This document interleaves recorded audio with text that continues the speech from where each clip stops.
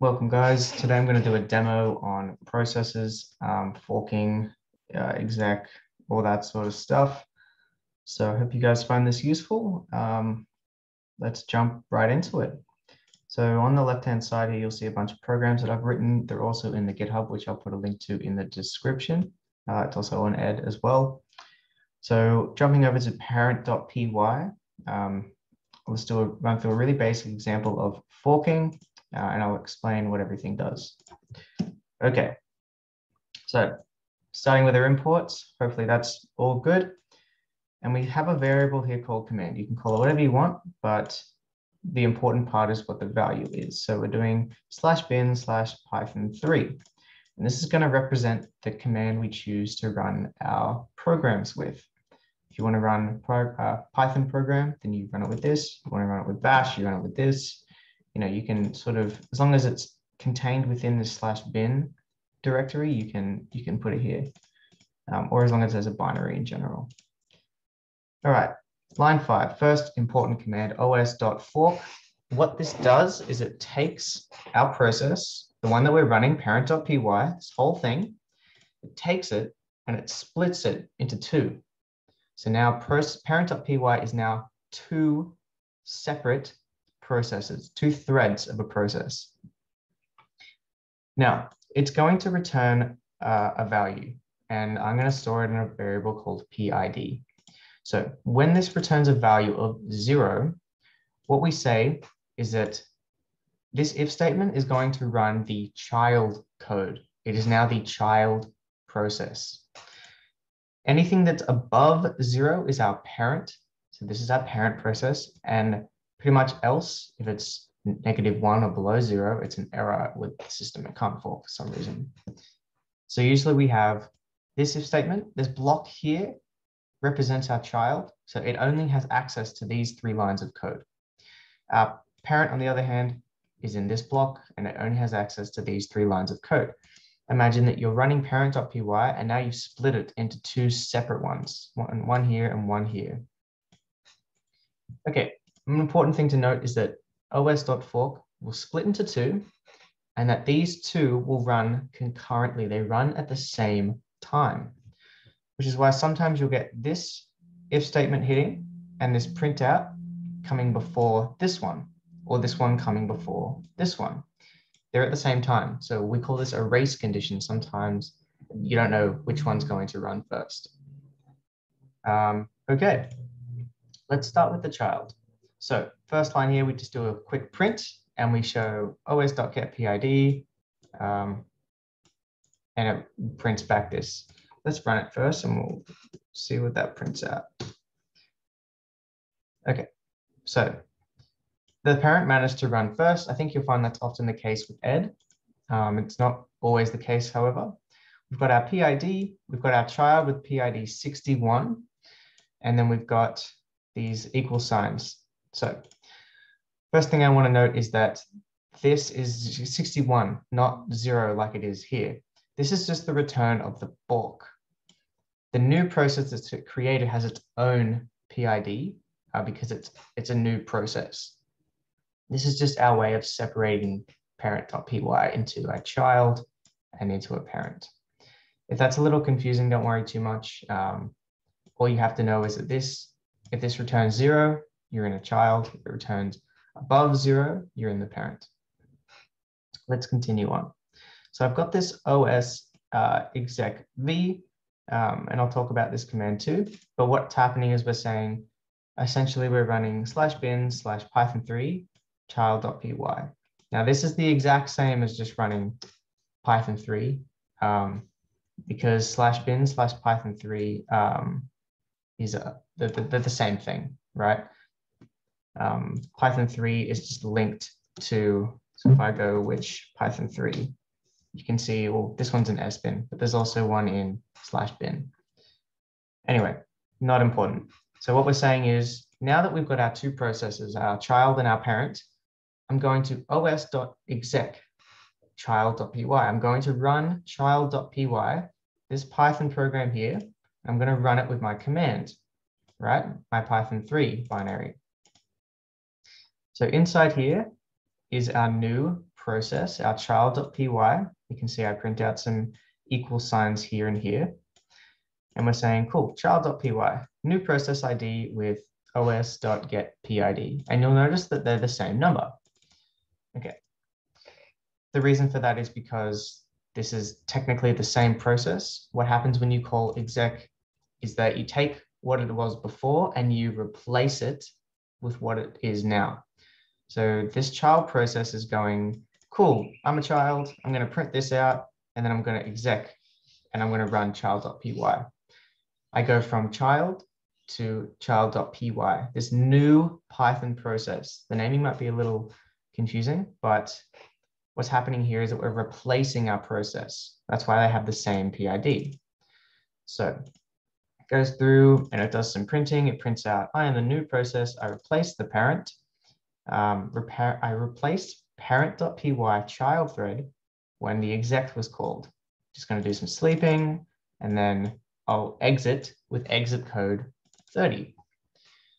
So let's talk about this for a sec. Okay.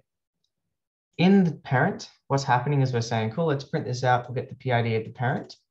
And if I also go print os.getPID here, and I run it again, oopsies, not that one. You'll see that the parent has the exact same process ID as the original process itself.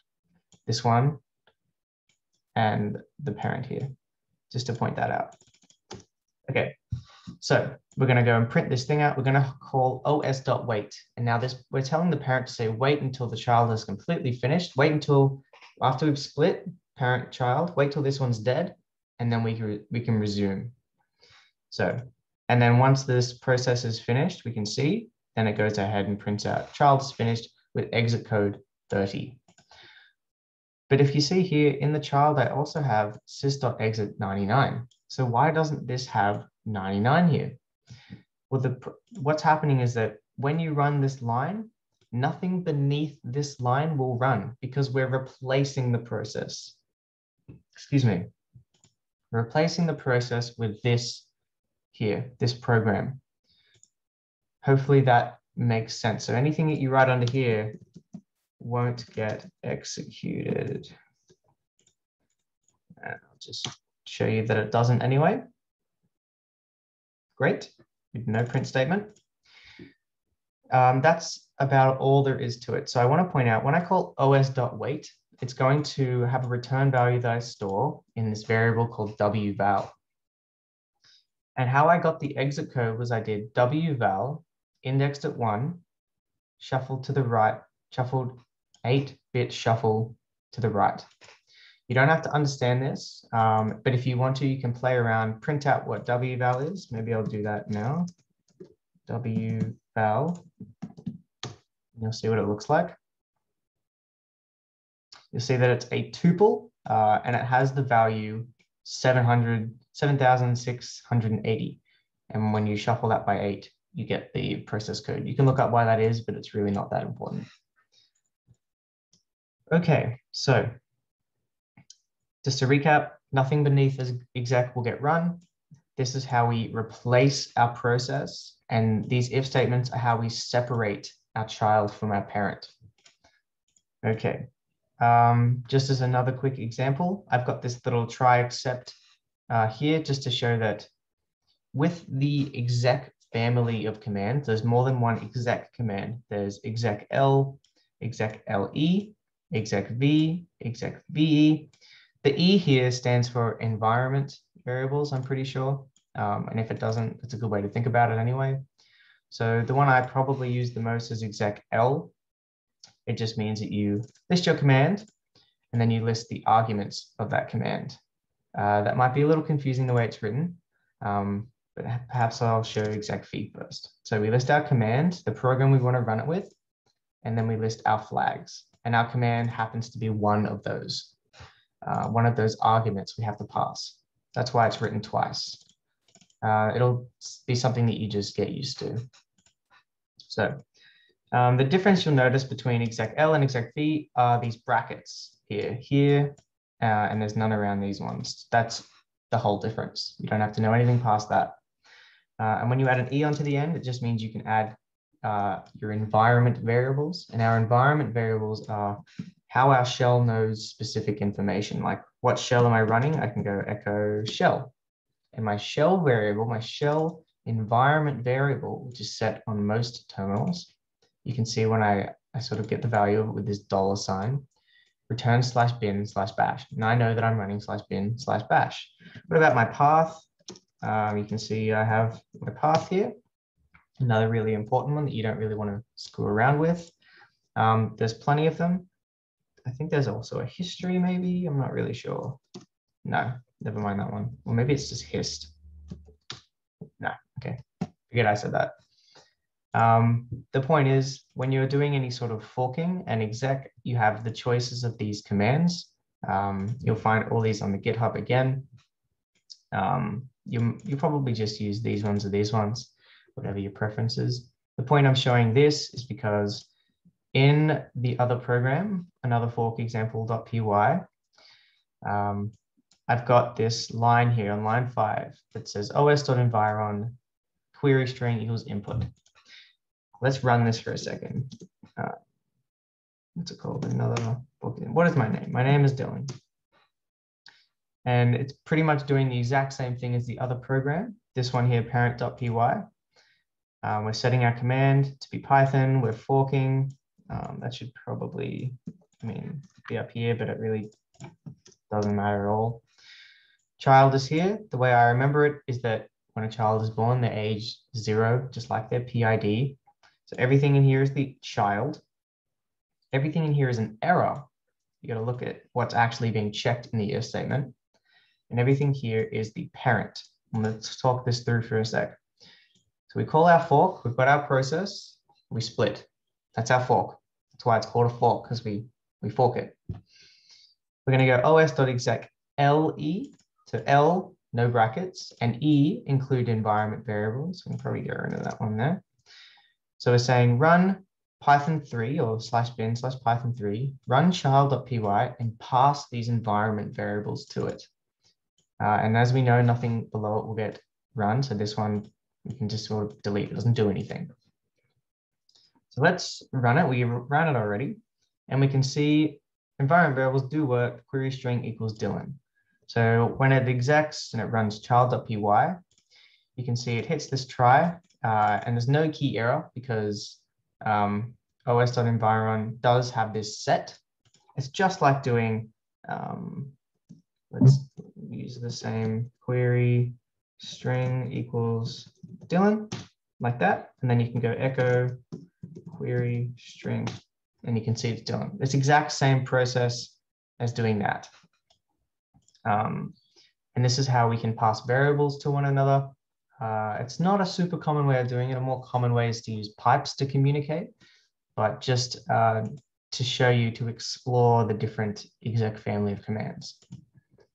Again, you can see I did my little bit of math here, and I call it ret value, and you can see that I put it in here.